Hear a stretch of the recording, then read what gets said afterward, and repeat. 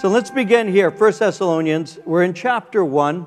We're going to look at verses 1 through 10, but I'll begin by reading verses 1 through 4, giving that introduction that I mentioned so you have context, and then moving especially into verses 5 through 10 for some practical exhortations that Paul gives to us from this book. So beginning at verse 1, reading to verse 4, 1 Thessalonians chapter 1. Paul, Silvanus, and Timothy to the church of the Thessalonians in God the Father and the Lord Jesus Christ. Grace to you and peace from God our Father and the Lord Jesus Christ.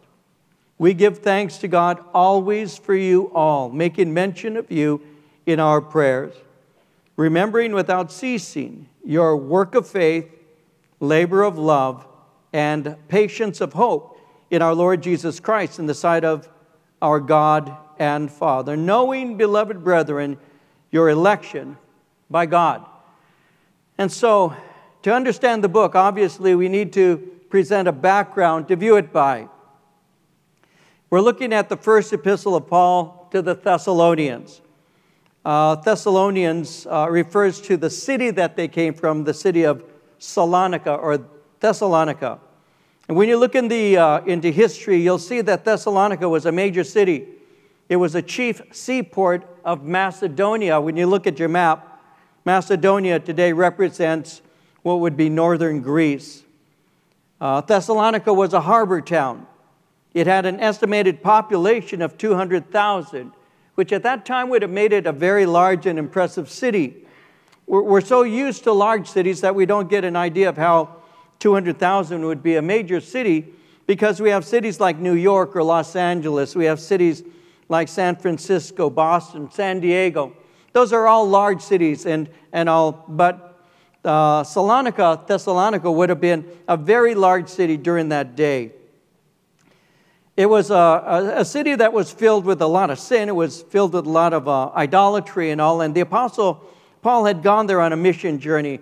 When you read the book of Acts, you'll see in chapter 17 how Paul had planted a church there while on his second missionary journey. When you read the first few verses, Acts 17, 1 through 4, those verses record that Paul came to Thessalonica and he preached in a synagogue for 3 Sabbaths, and he saw some Jews and many Greeks come to faith in Jesus Christ. So Paul was in the city for a short time, yet the church took off. It became very strong. But resistance to the gospel also immediately became very strong. It says in Acts 17, verse 5, that the Jews who were not persuaded, becoming envious, took some of the evil men from the marketplace and gathering a mob, set all the city in an uproar. And because the city was in an uproar concerning Paul and his team, it prompted the brethren to send Paul and Silas and Timothy away. Somebody wrote, upon leaving Thessalonica, Paul, Silas, and Timothy traveled to Athens by way of Berea. After a short time in Athens, Paul desired to receive a report from the new church in Thessalonica, so he sent Timothy back to serve and minister to the new believers there. We'll see that in chapter 3, verse 2. Paul wanted to check on the Thessalonians' faith for fear that false teachers might have infiltrated the church. Timothy soon returned with a good report, prompting Paul to write 1 Thessalonians as a letter of encouragement to these new believers. So this letter, written by Paul, was written from the city of Corinth. You see that in Acts 17 and 18 while he was there. It's one of his earliest letters. It was written somewhere around 51 AD. Now we need to remember that Paul was an apostle. But not only was he an apostle, he was also a missionary. He was an elder. He was a church planter, but he was especially a pastor. And as such, as a pastor, he had a great concern for believers. He especially desired this young church to mature, to grow in their spiritual faith. And that's the kind of desire that should be in every true shepherd. You see, there are those who want a large church and they want prosperity, they want fame, they want to have speaking invitations, and those things can be motivators. But a pastor's desire, like Paul's, was for believers to be growing, to be well loved, to be well taught. It reminds me of 3 John verse 4, where the Apostle John says, I have no greater joy than to hear that my children walk in truth. Well, this city was undergoing some difficulty. Paul was concerned for that church there in the city. This is a young church. It was in a difficult city to minister in. It was a city that was filled with corruption. There was intense persecution. And because of this, they needed to be encouraged to remember that God was with them. In the midst of the affliction that they were enduring, it could feel easy for you to be abandoned, to think you're abandoned. They needed to be reassured that they weren't alone. They needed to know that God was with them. I think that the church today needs to be reminded of similar things, by the way. We're living in very sad times, very difficult times in many ways. I have to be honest with you, I don't know anything about Kate Spade other than she designed some things. Really didn't know anything about Anthony Bourdain, but was saddened upon hearing of their suicides. I watched on occasion Anthony Bourdain's program, but I couldn't watch the whole thing. He was always mad about something, it seemed. He was always making odd comments, and he obviously was a man who wrestled with life, and he obviously was a man who was unhappy. You could see it in him. You could hear it in the things that he said. I was reading, whether or not this is accurate, I don't know. It's hard to know anymore. But I was reading some things that were purporting to be quotes from Anthony Bourdain. And, he was saying apparently that he didn't believe in anything. He had no faith in anything. He was one who constantly challenged convention and all. And you see that in his life, and for some reason, Kate Spade's life became too difficult for them. They were people that obviously had no hope. They were people who obviously had no joy. They had no real purpose. I mean, it just breaks your heart. And somebody was saying to me that Bourdain, if he went to a restaurant and ate something, because he was a well-known chef, perhaps you're aware of him, if he ate something that just didn't settle, even if it was a hamburger, that he could be upset about that for days.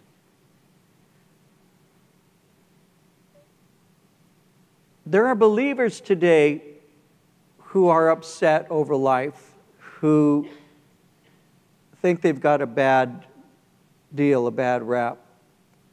There are believers who are thinking that suicide might be an option, and it's not. It's not an option. What we need to do is we need to know that we have a God who gives us purpose, who forgives us of our sins, who cleanses us from all unrighteousness. A God who says, "Behold, I make all things new." We have a God who, though you may be alone, you can say, I'm never alone, for He is with me. We have a God who said, I will never, never, never leave you, nor forsake you. We have a God who gives us a purpose in this life and a goal for the next. We have a God who has washed us and cleansed us of all of our sin, a God who has written our name in the Lamb's Book of Life, a God who is with us through all things. Though we walk through the valley of the shadow of death, we are never alone. He is with us. His rod, His staff, they comfort us. And Christian, you need to wake up to that. You need to remember that.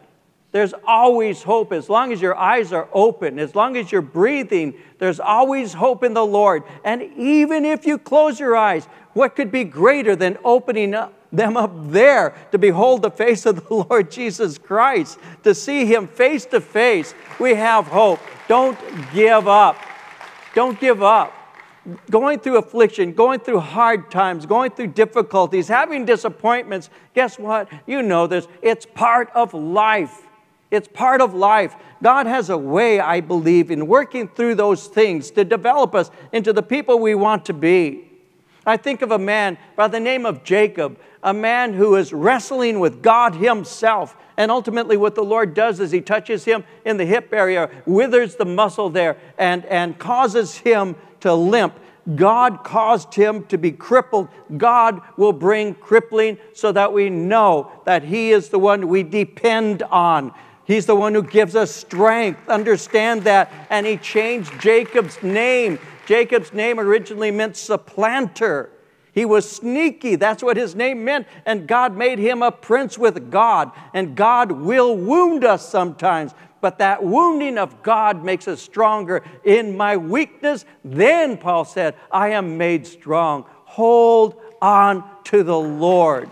Don't let go.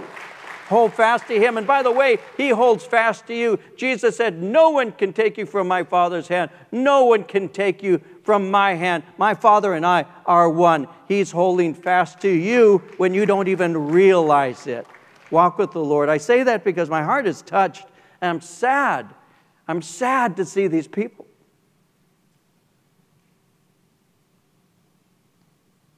Forgive me. They have no hope. And I do. I have the blessed hope, Jesus Christ. And one of these days, He's coming for me, and I'll be with Him, and I'll live serving Him. And this is what it's all about. Psalm 9, verse 9 says, the Lord is a stronghold for the oppressed, a stronghold in time of trouble. And those who know your name put their trust in you. For you, O Lord, have not forsaken those who seek you. Hold fast. The Thessalonians were going through tough times. Paul is a pastor. He's concerned for these sheep. It's a young church. Infiltrators, bad teachers are beginning to already infiltrate, to come in, to undermine the faith of the believers. It doesn't take long for someone to bring in a message that is attempting to undermine the message of God. And so he's concerned. He writes them. And as he writes the Thessalonians, he gives them a glimpse of their future. He wants them to know the future. He wants them to know that their future in the Lord is glorious. He wants to encourage them to continue to grow in godliness as they serve the Lord. You see, one of the reasons I chose to teach this book is because it reveals the rapture. Somebody said 1 Thessalonians provides Christians with the clearest biblical passage on the coming rapture of believers, an event that will inaugurate the 7-year tribulation. At the rapture, Christ will return for His people. The dead in Christ shall rise first, while those still living will follow close behind. All believers will meet Jesus in the air to begin an eternity spent with the Lord.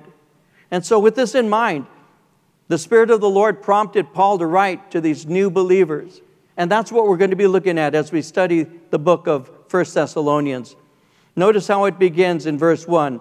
Paul, Silvanus, and Timothy, to the church of the Thessalonians in God the Father and the Lord Jesus Christ, grace to you and peace from God our Father and the Lord Jesus Christ. The way they would write letters at that time was to introduce it with the author. So it begins with Paul. Then it would have the recipient to the church of the Thessalonians. Then it would have a blessing. Grace to you and peace from God our Father and the Lord Jesus Christ. And so notice with me as it begins how Paul introduces this letter. Notice he doesn't identify himself as an apostle. Look at that. It says Paul, Silvanus, and Timothy.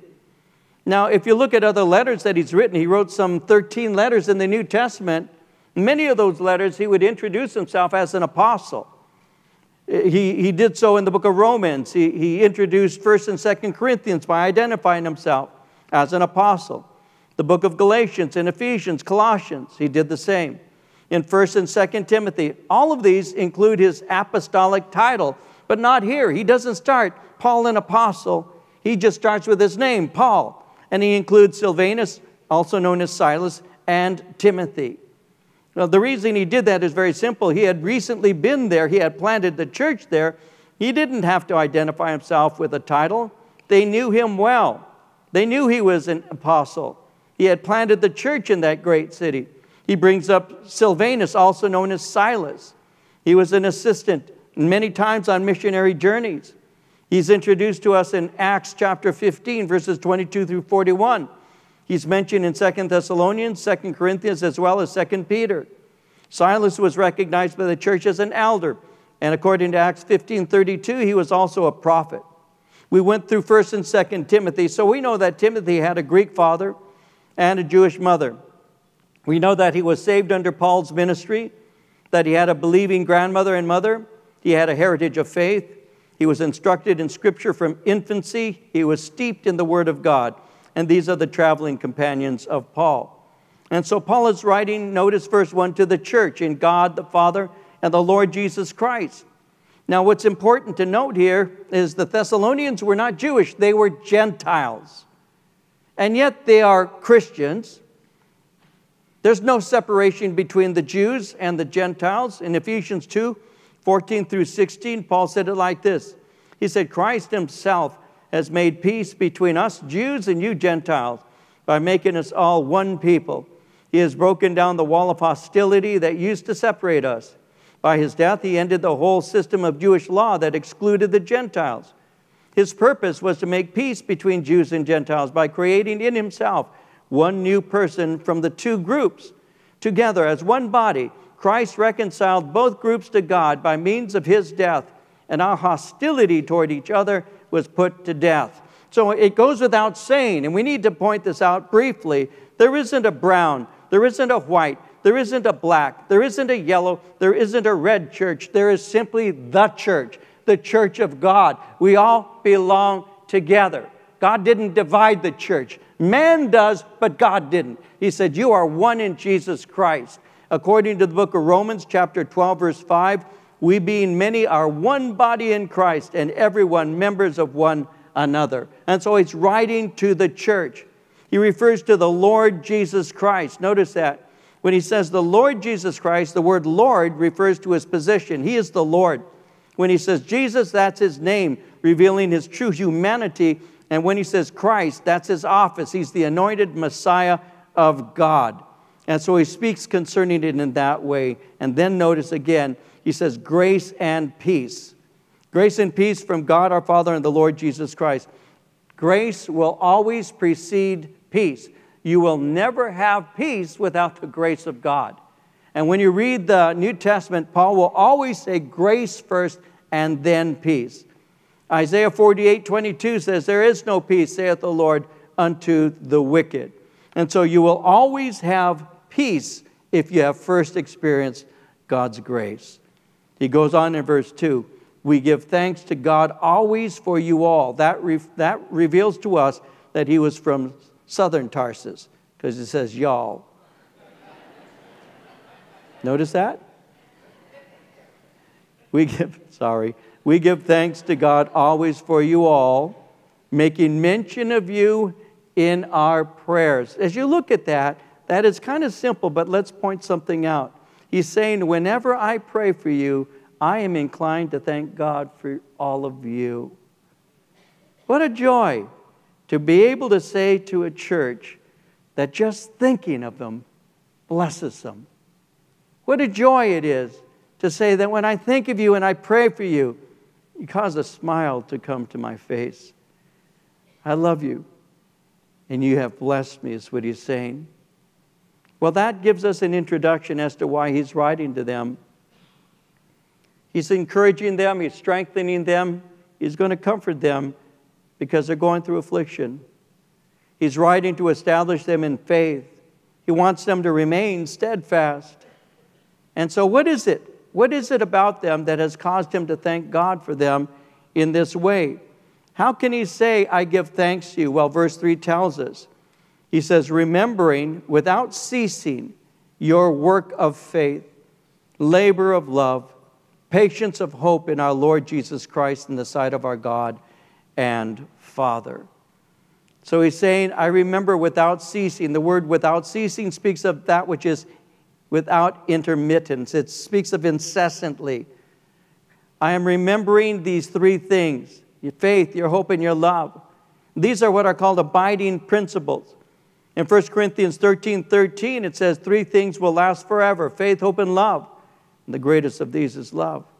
So he says, first, I want to commend you. I want to commend you concerning your work of faith. You see, your work of faith. In other words, someone with real faith is going to really work. I'm going to commend you for your work of faith. Now, these are works that resulted from their faith in God, and it reveals that they had genuine faith in God. It speaks of their works being characterized and prompted by Christian faith. It speaks of faithful activity for the Lord, the kind of work that only faith can enable. It reveals that their faith isn't theoretical. It's not simply philosophic, and it's certainly not just sentimental. It's a faith that is busy. It's a faith that works. It's a faith that puts their body in action, if you will. That they work not to be saved.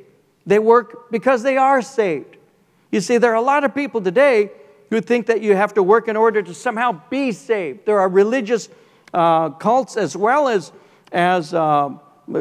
church denominations that profess a genuine understanding of biblical truth who actually motivate their congregants to believe that somehow if they work hard, they're going to be saved. You do not work hard to be saved. Listen, remember this always. You work hard because you are saved. I went to a funeral recently, and while there, the person who was giving a message was speaking concerning the one who had died and how assured everybody could be because this person worked so hard for God. And just, it was going on and on and on. And as I was listening, they were saying, you know, they had been baptized and baptism saved them. And I put my hands over my face like that.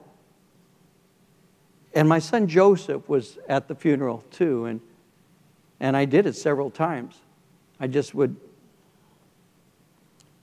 And Joseph finally says, "Dad, are you okay? Do you have a headache?" And I said, "Yeah, his name's Joseph." No, I said, "No, son, I don't have a headache. I'm praying." Because what was being said was misleading so many people. I'm praying, God help us. God help the church to come back to the grace of God. God help the church to wake up to the freedom we have in Christ, the goodness of the Lord. That I'm not saved because I work hard, but who could outwork Jesus Christ? Who could do more than Jesus? What human being could ever die to themselves to that degree? That's why I need a Savior. His own mother said, God gave to me a Lord and a Savior. I need a Savior. I have one in Jesus Christ. He died on the cross for me. And He says, if you will only believe, turn to me, I'll give you life. You see? And that's what Paul is speaking about here. He's speaking about the fact that Christians do work. We do serve the Lord. Let your works, let your light so shine before men that they may see your good works and glorify your Father who's in heaven. That's what Jesus said in Matthew 5:16. I mean, we have been saved, and in our salvation, yes, we do have a life that demonstrates salvation by the things that we do. Ephesians 2:10, we are His workmanship, created in Christ Jesus for good works, which God prepared beforehand that we should walk in them. Yes, we do works for the Lord. Titus 2:14 says, Jesus gave Himself for us that He might redeem us from every lawless deed and purify for Himself His own special people, zealous for good works. But they had works, yes, because they were saved, and their labor of love and their patience of hope demonstrated their faith. Their labor of love. When he speaks of their labor of love, love is the origin of your work, he's saying. For love's sake, you have labored to the point of weariness. For love's sake. There are things that I've done that you can't pay me to do, but I did them. Who here would want to work and your job is to clean up vomit? That's your job. How much could you be paid to do that? Clean up vomit. Or your job is to take soiled diapers and clean. Who wants to do that? Not as a job. If you put help wanted, vomit cleaner, diaper disposer, $10 an hour, I'd say no. But guess what? Every parent in this room has done that. I've done that. I've done that. I can still remember my firstborn, my Corinne, and I can still remember she was a baby, maybe 2 weeks old. I mean, teeny little thing. And you know the diapers don't always fit well. And I remember putting her on my chest and just rocking her back and forth, just, oh, daddy, baby time. And my chest got strangely warm. And you kind of, and there it is, right in the center, evidence of her behavior, right there. Or when you're in bed and you're dead asleep, and you know that the kid hasn't been well, and you're in bed and you hear, all you got to hear is just that. And you know, oh no, and you jump up and you run to go get him because your wife won't, and then you do that. Now who here wants to take that baby, all vomity, you know, with their hair, and their hair's all, and they're going, oh, what's going on? And I'm going, I don't know. Who wants to do that? And take them into the bathroom and turn on the warm water in the bathtub and fill the tub up a little bit and then bring that baby in there and wash them. It's 3:30 in the morning. You're dead tired. But that baby's just kind of flailing around sick. And you climb in there and you clean that baby and you hold that baby and you love that baby. But can you be paid to do that? Just yesterday, one of my granddaughters, I have 6 granddaughters, and one of my granddaughters was over and she was seated next to me. And when she was born, she lived in our house for a little while. And he has a little baby. And we were talking, and she was seated next to me on the sofa, on the couch. And as we were talking, I said, do you know you used to live here for a while? And she goes, I know. I said, you know, right where we're seated. I said, I still remember. I said, your daddy was carrying you, and you were crying. She has eczema, and her little body would just erupt, and it was so painful for her. And she couldn't sleep. And she'd wake up at different times at night, and she'd cry. And her daddy was there. And my son David's the best dad I know. I'll be honest with you, much better than I am. Much better than I am. I thank God for my son's love for his kids. And he'd get up, and he would take care of that baby. And this one morning, it was 3:30 in the morning, I was dead tired. And I heard the baby crying. And David's over there trying to minister to this little girl. And I got up, and I walked over. And I said, what's up, son? She can't sleep, Dad. And he says, I'm so tired. And so he and I went and sat down on that couch that I was sitting next to my granddaughter, sitting in the same place that I had many years ago done. And I said, you know, one time, and I was sharing with her, one time your daddy was carrying you, and we came and sat down like this. It was like 3:30 in the morning, 4 in the morning, you couldn't sleep. And your daddy told me, my son David said to me, Dad, just go to bed. Just go to bed. I can do this. And I still remember turning to him saying, son, I did this with you. I can do it with my granddaughter. Now, you can't pay me to do that. Don't call me up at 3:30 and say, hey, can you hang out with my kid? I want to sleep. Ain't going to happen. But there are things that you do, Mama. There are things that you do, Dad, Grandpa, Grandma, Uncle, Aunt, for that matter, or just somebody who loves, that you do out of love. Out of love.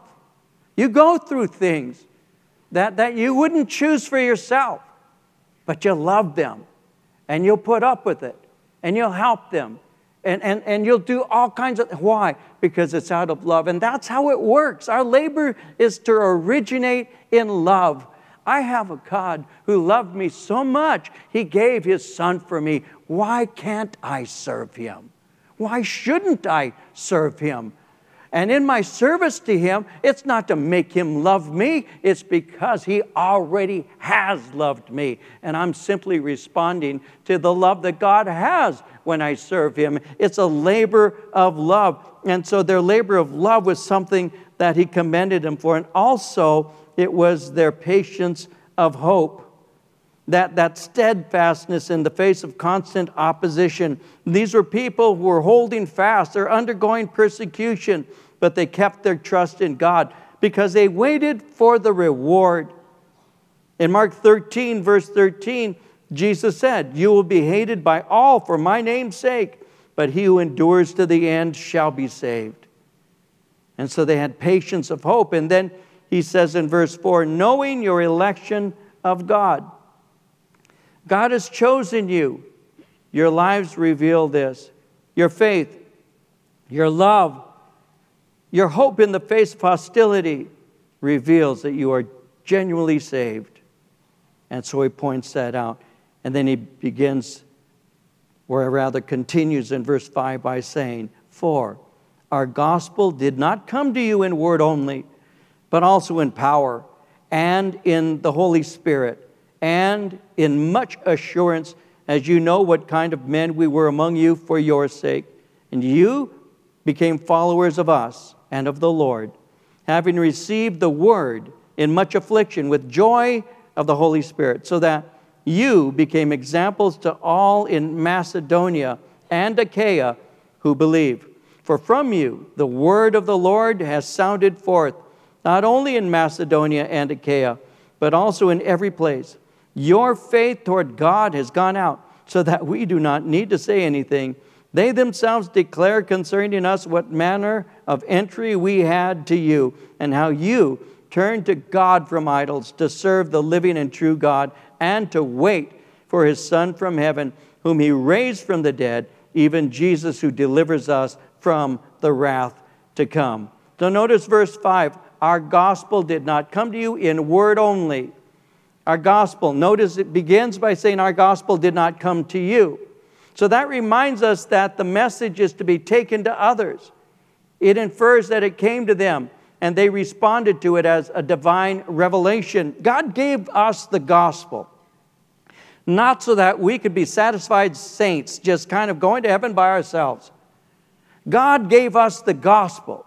It came to us. Somebody brought it to me. Somebody spoke to me, even though they knew they would upset me. The first time people who were close to me began to share the gospel with me, I would get upset. I didn't want to hear it.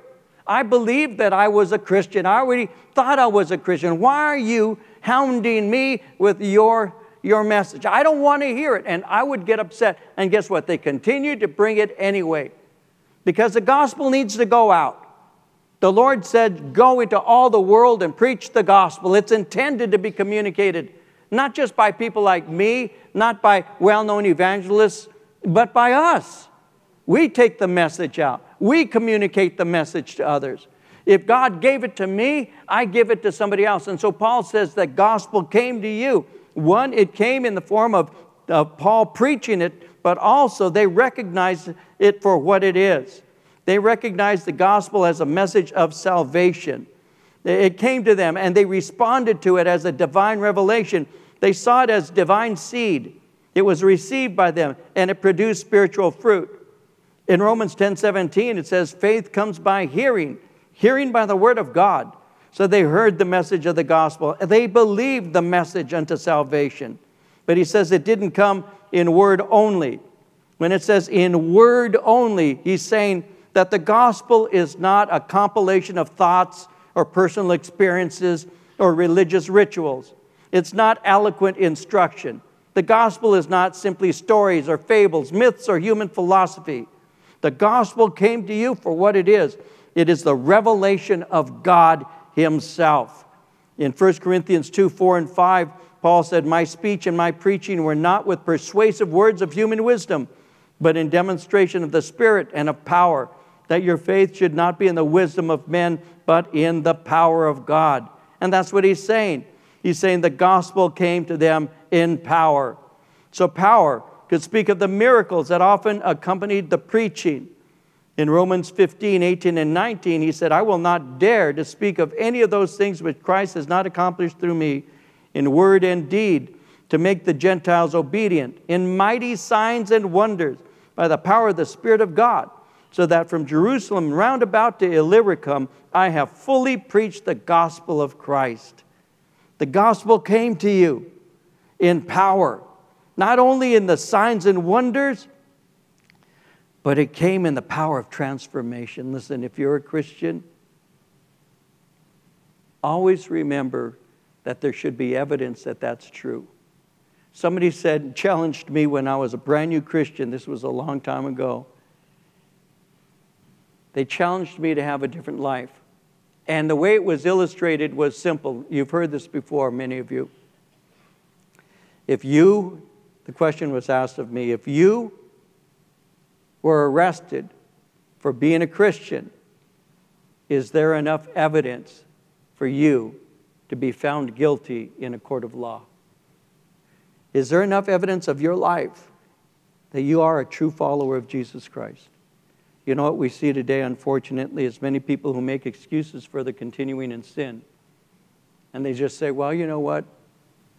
God ain't through with me yet. God hasn't finished with me yet. And they use it as an excuse. Somebody once said we have a tendency of rating sin instead of hating sin. And when you get to the point of understanding, and I pray that we all do, and I'm praying that God will continue to work in me so that I do too. When we get to the point of actually hating that which Jesus died to set me free from, I will no longer be in bondage to some of these carnal things that I find myself wrestling with, and I'll know what true freedom is. But there are a lot of people who make excuses for their sin. They'll say, well, you know what, I drink, but I'm from an Italian family, and I get mad, but I'm Mexican. No, come on.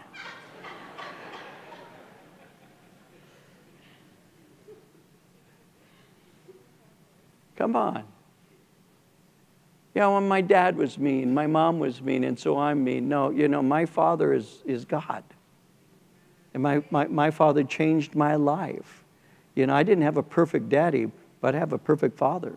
And when I look for an example, I've learned many good things from my dad, but I learned the ways of God from my father. So by saying, oh, it's just the way I am, you got to accept me. No, I don't. No, I don't. Because that's sin. So we need to say, Lord, set me free from this bondage. I don't want to be the way that I am. There's nothing wrong with that, by the way. There's nothing wrong with waking up in the morning and saying, God, today's a new day. Help me to live for you today. I want to have victory today. God, there are things before my feet even hit the ground. There's the enemy waiting to take me out. Before I even hit the ground, he's waiting. He's waiting on the job. Even before I get to the job, just driving down the street, somebody's going to be going 25 and a 45. I know it. I know it.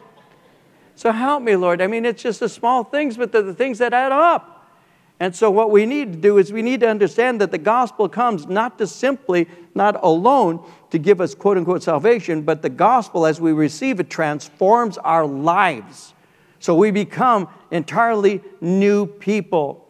In 1 Peter 1, 23 through 25, the apostle said, you have been born again, not of perishable seed, but of imperishable, through the living and enduring word of God.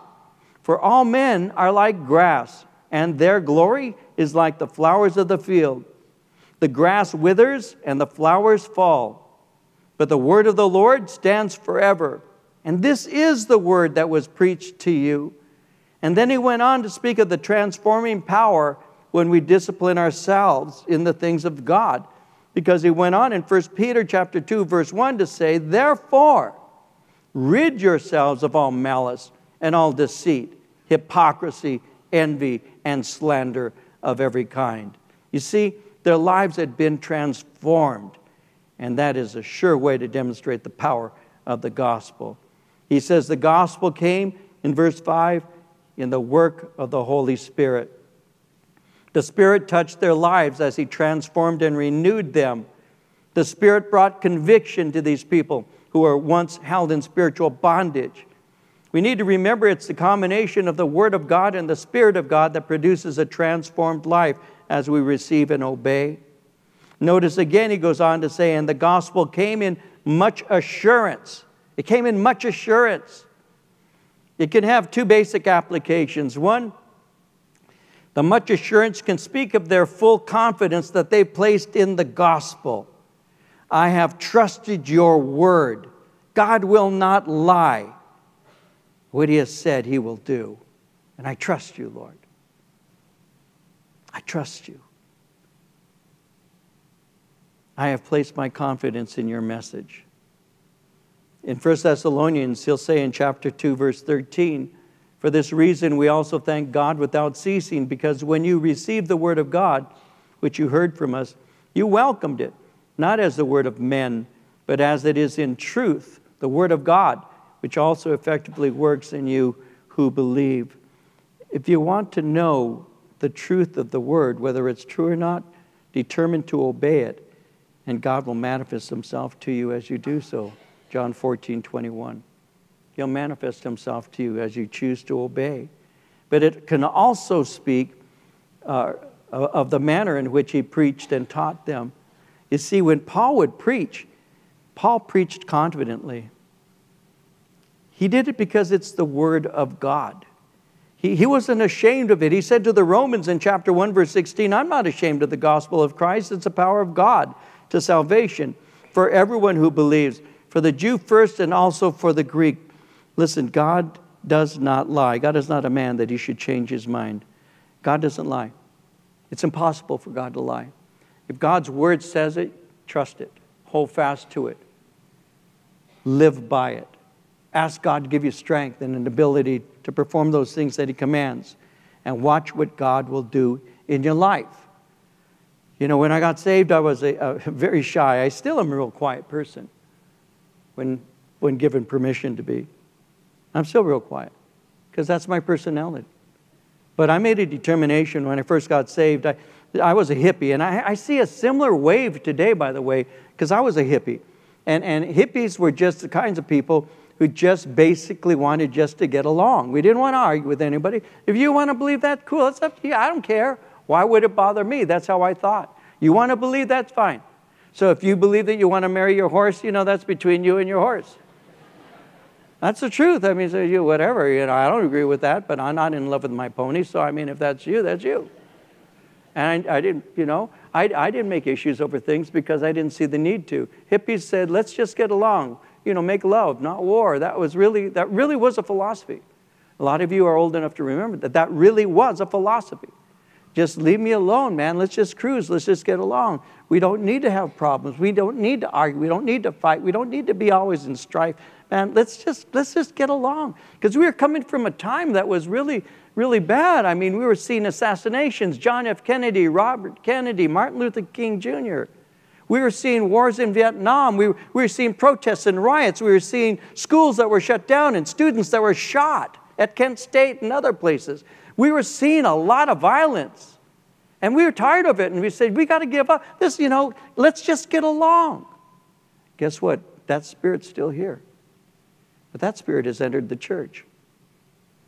That spirit has entered the church. You can't say anything that makes somebody mad in church because they get up and walk out.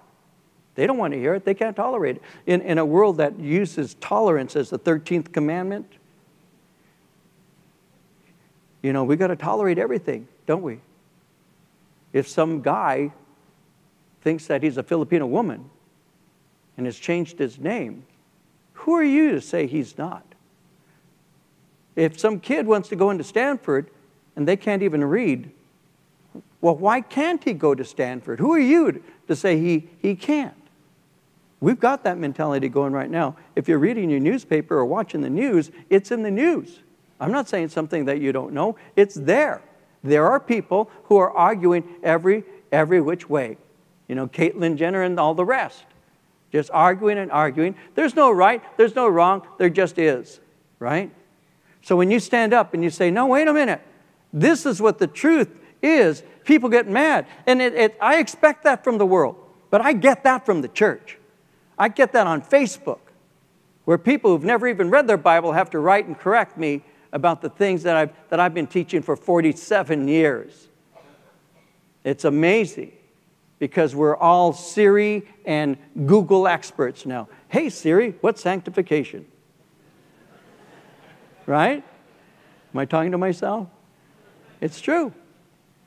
Well, Paul would speak with confidence, not because he was a bully, but because he knew. Because he knew God and he knew God's word. And he could speak with confidence. You see, I don't want to hear somebody say, oh, excuse me, I was visiting with you for a moment, but the place is on fire. But anyway, no. If you're going to tell me the place is on fire, you got to act as if you know that it is. So if you're running past me saying, the place is on fire, I'm going to get behind you and run out with you. But if you're visiting with me, you know, by the way, I forgot to tell you, the place is on fire.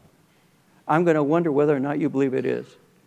When you have a sense of conviction, and listen, the church, I pray, listen, I'm going to speak to you as a pastor. I hope I'm yours. If I'm not, then listen to me as just some guy who's got something to say to you. Bottom line is this.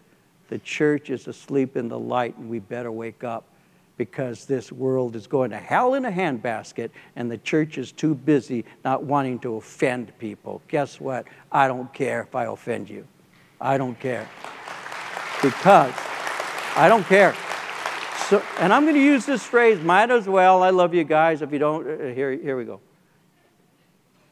You know that term snowflakes. I think it's insulting, but there's a certain truth to it. Give me a safe space. And so we want to go to church and we want people to say, oh, you're going to have a great day. Let me tell you, you're not. Let me tell you, you're not. Let me tell you that life is hard and it's difficult. And just because you applied for the job of manager and you've never been in that job site in your life and don't know anything about it, and then you go home and say they're prejudiced against me because they didn't hire me as manager. Have you ever done the job? No, but we got this crazy idea. We graduated from college, therefore we should get any job we want. No, your college degree gets you nothing. It's your work ethic, it's your ability, it's your trainability, it's a slew of other things. It's not the diploma, because there's so many people with the diploma. It's your attitude, it's your ability to learn, it's your willingness to work, it's your willingness to get up early and stay late if you have to in order to succeed at that. You say, well, wait, I have a great God. He's going to give me a raise. Yeah, when you work harder, when you do the job. You see, faith is actually an activity. It's something that we do. It's the way that we live. And there's something in us that has to have a sense of confidence, the things that we're telling people. So when I teach, you know, I realize that it's not entertaining today. I understand that. And I understand that a lot of people want to be entertained when they go to church. I realize that. But that's the sickness of the church, not the health of it. That's the sickness. Because eternal things have to be said in certain ways for us to get it. And Paul made that very clear. He said, listen, what I'm preaching to you and what you received, well, you received it because it was confidently proclaimed, because it is the truth. And you received it, and it changed your life. And he goes on to say in verse 5, and we got to go all the way to verse 10 today. Are we going to do it? I believe in miracles. He says in verse 5, as you know what kind of men we were among you for your sake. Recall not only our message, but also our manner of life. We knew that our lives were impacting you. We lived appropriately. Now, on one hand, there are those who are unfair to ministers. They judge ministers extremely harshly. But on the other hand, there are ministers who do not live up to the message. And in 2 Corinthians chapter 6, verse 3, Paul said, we give no offense in anything, that our ministry may not be blamed. So we need to live what we give. And they saw that, because in verse 6, you became followers of us and of the Lord, having received the word in much affliction with joy of the Holy Spirit. So you recognize my message, and you recognized my manner of life, and knew that it was worth imitating. Paul was a model of godliness, of faith, of love, of purity. He was a model of sacrifice, dedication. He was a true spiritual leader. And true spiritual leaders are worthy of being imitated. When their lives line up with God's word, People will be blessed. In Hebrews 13, verse 7, the writer says, remember those who rule over you, who have spoken the word of God to you, whose faith follow, considering the outcome of their conduct. So he says, you became followers of us and of the Lord, having received the word. Following Jesus had exacted a great price. Faith is always tested. Persecution is a test that believers experience. They were persecuted because they turned from idols. They turned to the living God. No doubt some were assaulted. Some lost jobs. Many lost friends. Many lost relatives. He says in verse 6, having received the word in much affliction with joy of the Holy Spirit. They didn't receive a message guaranteeing endless fun on earth. They received a message in the midst of pressure and resistance. And instead of having an attitude of the world being unfair, they accepted what had happened. Instead of depression, they had the joy of the Spirit of God. Hebrews 10:34 says, you joyfully accepted the plundering of your goods, knowing that you have a better and enduring possession for yourselves in heaven.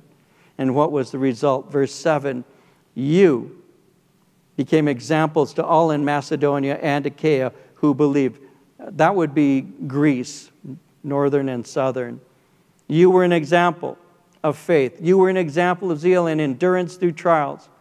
You began by being imitators, but the result, you became models. In your suffering for the gospel, you have become worthy of believers to imitate.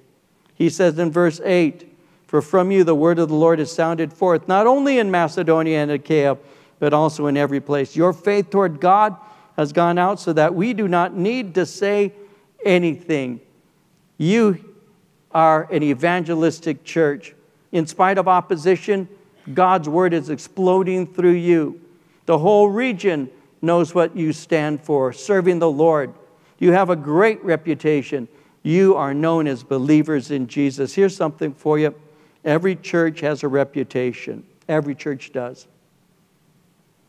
If you look through the New Testament, you can see that churches had reputations. The book of Romans speaks of the Roman church, a church that was well known for their evangelism. It also speaks concerning the Corinthian church, a church that was known for its carnality. Every church has a reputation. They also were an evangelistic church. Everybody knew that in the face of opposition and affliction, they stood up and spoke more boldly the things of God. They were known as believers. And they had a testimony. Verse 9, they themselves declare concerning us what manner of entry we had to you, how you turned to God from idols to serve the living and true God. They left the dead idols in order to serve the living God. And so you see evidences of salvation. He says they turned away from idolatry. They turned to the Lord. No more images, no more statues, no more idols. Second, they served the living God. They became servants of the God who is alive. They worshiped Him only. And then verse 10, there's a third thing. They waited for Jesus. He says to wait for His Son from heaven, whom He raised from the dead, even Jesus, who delivers us from the wrath to come. You turned from idols. You're serving the living God, and you're waiting for Jesus. This speaks of a sustained anticipation, not growing dim through time. You are holding fast. I got saved in 1970. I was told in 1970, Jesus Christ is coming any day now. At that time, we had people who were going out charging their credit cards up. They were charging them up to the max because they said, I'm going to leave my bill for the Antichrist. That's the truth. That's the truth. They're still paying on it. They had a sustained, you need to have a sustained anticipation. I was told Jesus is coming any day now. And now it's 47, almost 48 years later. And there are those that say, well, He hasn't come yet. And my response has always been the same. He's one day closer. He's one day closer. And one day I will see Him. And one day I will be with Him. One day there will be the voice, the shout of the archangel, the trump of God. The dead in Christ will rise first, and we who remain shall be caught up together with them in the air, and will be with the Lord. And it's going to come soon. And so we live each day in anticipation for that to take place. And he's saying, Jesus delivers us from the wrath to come. We're not going to enter into the tribulation. We'll see that. But we're also not entering into eternal damnation. We have life because of Jesus Christ. It isn't that long. One of these days, you're going to have the opportunity, if you're a believer in Christ, to look into the eyes of the one who wept for you. Perhaps to see the wounds that will remain on him, the Lamb, one who had been slain. You'll have the opportunity to approach him.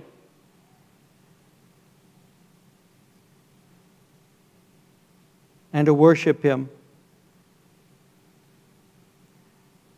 To say to him, thank you. I love you. I promise you, you're not going to be thinking, I've got all these questions to ask. How come you didn't let me marry my high school sweetheart?